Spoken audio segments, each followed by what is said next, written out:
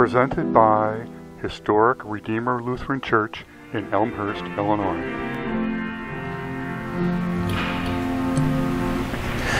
In the name of the Father, and of the Son, and of the Holy Spirit. Amen. In his farewell address to the disciples before his crucifixion, Jesus explained to them now they were moving from the kingdom of this world to his own kingdom of light. They would no longer be counted as belonging to the world, as now they belonged to him. And the world would react accordingly. It would turn against them. It would fight them. It would seek their harm. Jesus told them, "In the world you will have tribulation." And we do, don't we? We might not have tribulation like the apostles and the earliest church had. We don't even have tribulation like our Christian brothers and sisters in places like Africa today, where Christians are kidnapped or martyred simply for being Christian, like those in Nigeria just this past week. Or like our fellow believers in China who are driven underground by their atheist government. And although we rarely hear about it in our news feeds, the numbers tell the truth. That there have been more Christians persecuted and put to death for their faith in the last 100 years than there have been in the 19 centuries before it combined.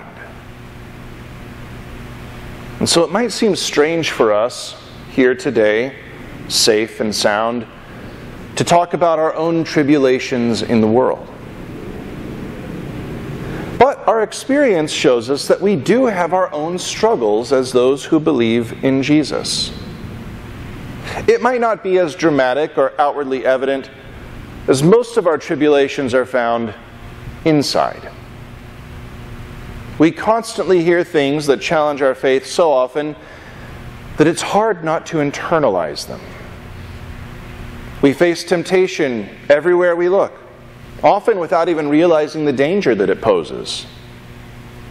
We have doubts, fears, anxieties, all connected in some way to the fact that we love Jesus and believe that he came from God. And sometimes we feel so isolated, so alone in our belief, that it does feel like you've been scattered, each to his own home, like the apostles were that night when Jesus was betrayed, to struggle and fight by yourself. In the world you will have tribulation, Jesus says, pulling no punches. But blessedly, he doesn't stop there. He continues, "But take heart, for I have overcome the world." It might feel like we're scattered, harried, isolated, fighting on our own, but we know in faith, in these words of Jesus, that we're not alone. God the Father is with us. Jesus is with us. Take heart, he calls out. I have overcome the world. And how has he overcome the world with all of its might and pomp and power? He overcame it, he got the victory over it through what the world considered to be his greatest loss. Through his cross, his shameful death in front of people who mocked him and lied about him. Through his death, he overcame the world, washing out all of its illusion, showing that the true treasures to be offered were not being given by the world, but by him. He shows its promises to be nothing more than a passing mirage, something that dies along with those who hold it. And in his sacrifice, he showed what truly lasts: forgiveness of sins, eternal life, love, mercy, peace that passes the world's simple understanding. By his resurrection, he showed what will remain. Not the strength of the soldiers posted outside of his tomb, not the authority of Pilate who sealed the stone, not the threat of pain or death, not even the power of the tempter. When Jesus rose, all of those things fell away like the passing shadows that they are, and he got the victory. And that victory that he won has some very real effects for us as we find ourselves living in this quickly fading world. Because Jesus has overcome the world, he tells us that whatever you ask the Father in Jesus' name, the Father will give you. Jesus' victory means that you have direct access to God the Father. We can hear him speak. He speaks through Jesus. He speaks in his word. And he leaves us no doubt whether it's him or someone else speaking. He speaks for our benefit, telling us that our sins are forgiven in the name of the Father and of the Son and of the Holy Spirit, that we're baptized into his name. And what's more, because we have access to him, we can speak to him too. We speak to him in worship, through the language of the liturgy. We speak to him in the divine throne room of heaven, which descends into this very space, along with the whole church on earth, with angels and archangels and all the company of heaven. We speak to him in prayer, making our requests and thanks known. And we can even speak to him in our sighs and tears. We can ask God the Father, and Jesus says, whatever you ask of the Father in my name, he will give it to you. Ask and you will receive, that your joy will be full. Really? Whatever we ask? It seems hard to believe. Too good to be true, doesn't it? And yet, this isn't the only time that Jesus has made this promise. Through the prophet Isaiah, he said, before they call, I will answer. While they are yet speaking, I will hear. And he taught the crowds in the Sermon on the Mount, ask and it will be given to you. Seek and you will find. Knock and the door will be opened to you. If you then, who are evil, know how to give good gifts to your children, how much more will your Father who is in heaven give good things to those who ask him? And in 2 Corinthians, the Apostle Paul teaches, for the Son of God, Jesus Christ, whom we proclaimed among you, was not yes and no, but in him it is always yes. For all the promises of God find their yes in him. So, what does this mean? Obviously, there are some things that we should not pray for. We shouldn't pray to sin. We shouldn't pray for those things that we know are against God's will. But for anything else, God the Father only has 3 answers. The first answer is yes. When he gives us what we've asked for, immediately or almost immediately. We've all experienced this at some point. And we all experience it every time we pray the Lord's Prayer. The second answer is, I have something even better for you. And that's when God's wisdom provides something that's greater than what we've asked for. Something that we couldn't have foreseen.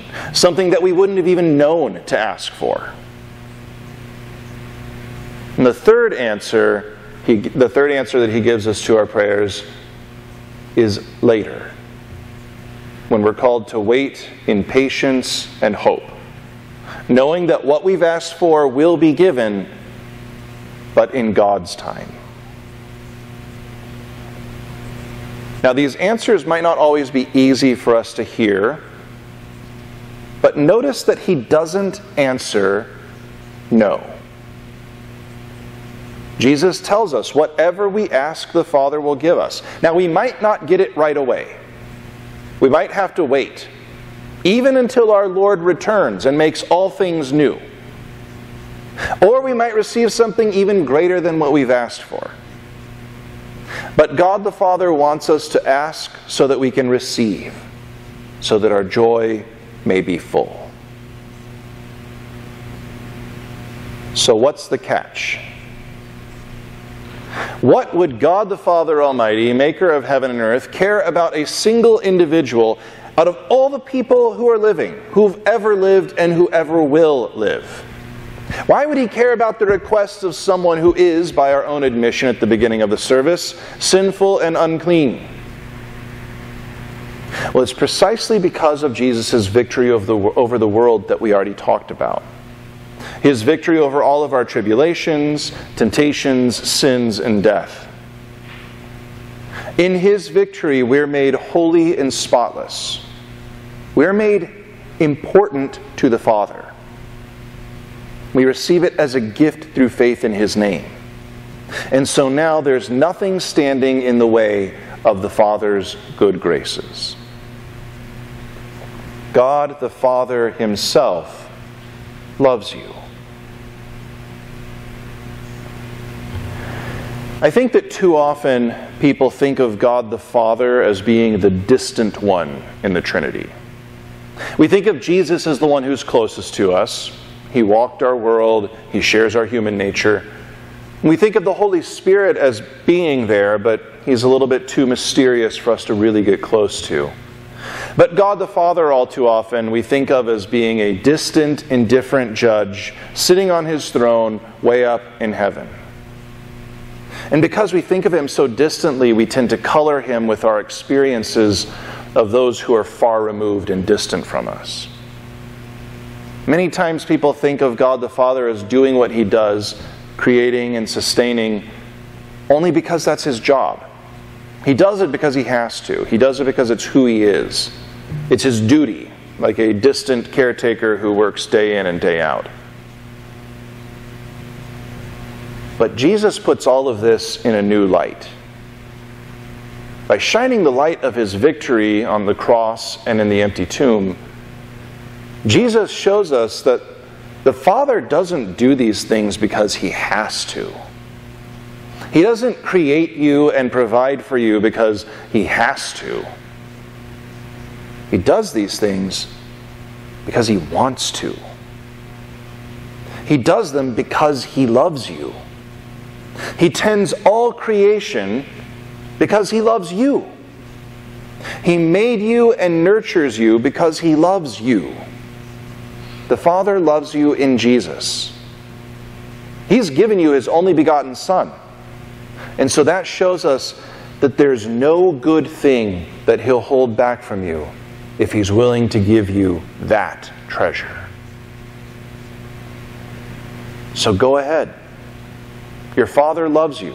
He's listening. So ask him. Ask him whatever you need, however daring, however improbable, however small and mundane, however great and noble, whatever. He loves hearing from you. He wants you to trust him enough that you can tell him your needs and wants. And he wants to give them to you. And you know that whatever you ask in Jesus' name, trusting that he loves you because of what Jesus has done for you on the cross, that whatever it is, he'll give this to you.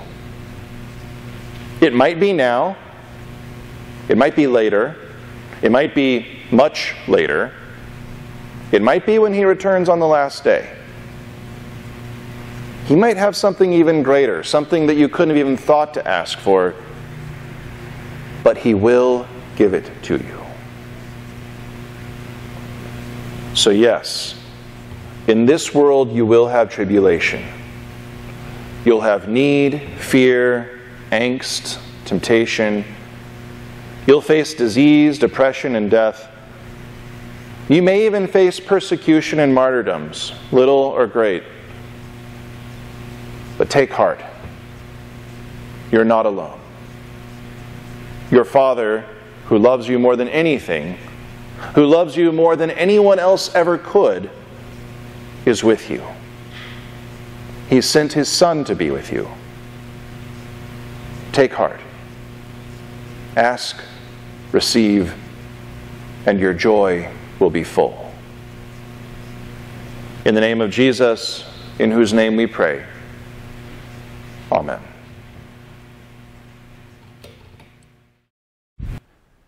The Lord bless you and keep you. The Lord make his face shine on you and be gracious to you. The Lord look upon you with favor and give you peace.